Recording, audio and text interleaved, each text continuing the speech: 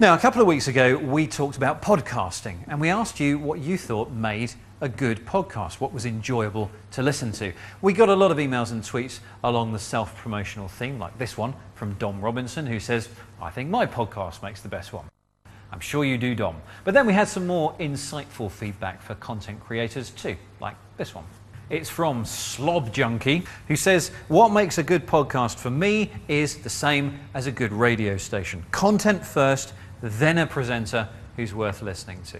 In fact, we had so much feedback for the podcast feature that we invited LJ Rich back to give us another soundbite. This time, she shares some industry secrets on ways to improve your output.